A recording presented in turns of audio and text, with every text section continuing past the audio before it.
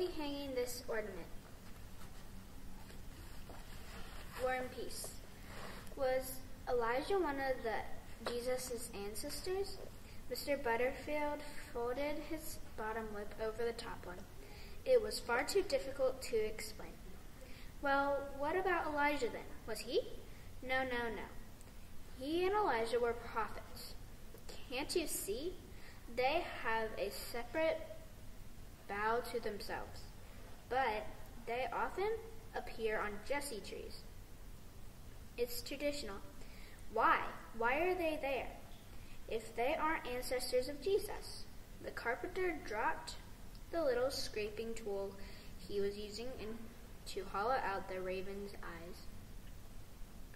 It's traditional. I told you, tradition.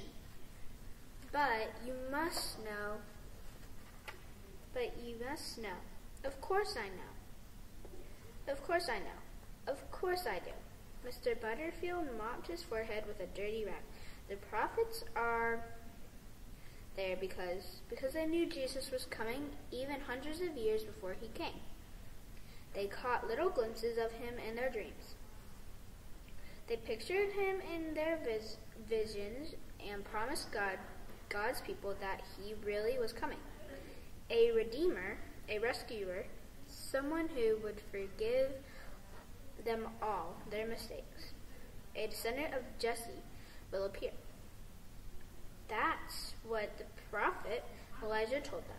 A shoot will bring from the stock of Jesse, and from his roots a bud will blossom. Long before the prophets, Joseph, Moses, and all of the people I've told you about trusted God to rescue them, but the prophets knew something Joseph and Moses didn't.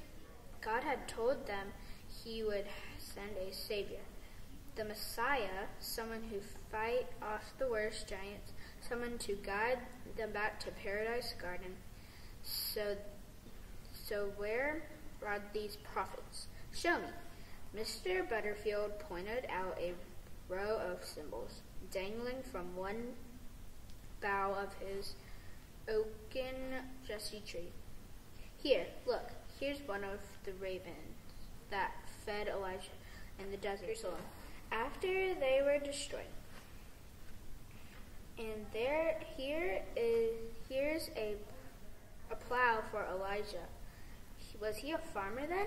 I told you, weren't you listening? He was a prophet. I thought prophesying might be a part-time job. Why a plow? Because he said there would come a time one day when there would be no more war and the people would hammer their swords into blades for their plows. Imagine peace, blessed peace. Mr. Butterfield said it wistfully. His head was spinning. Next, I'll carve a bear here to represent Elijah. Oh, a bear? Why a bear? Tell about the bear. The questions buzzed like horns around Mr. Butterfield's head, because a crowd of good-for-nothing small boys waylaid him and jeered at him and called him names and chanted, "Go on, Bally," and mocked him and pressured him until he couldn't stand any more. So he cursed them black and blue. And two she-bears came rampaging out of the woods and ate them all up. Now will you let me get back to work? The boy bolted. A moment later, the carpenter started after him, swaying unsteadily from foot to foot, arms upraised and looking very like a charging bear. Stop, wait, clanged the big metal latch of the door cracked shut. He banged against the baptismal font, making the water slop. Baptismal in front, making the water slop. He steadied himself and opened the latch. But the street outside was already empty.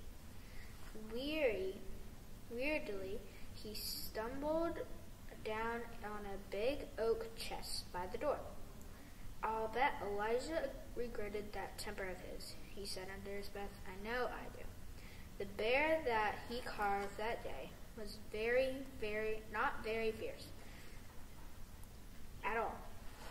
In fact, it wore an anxious sort of smile and stood on its hind legs, stretching its neck for all the world as if it were watching out for a long-awaited friend.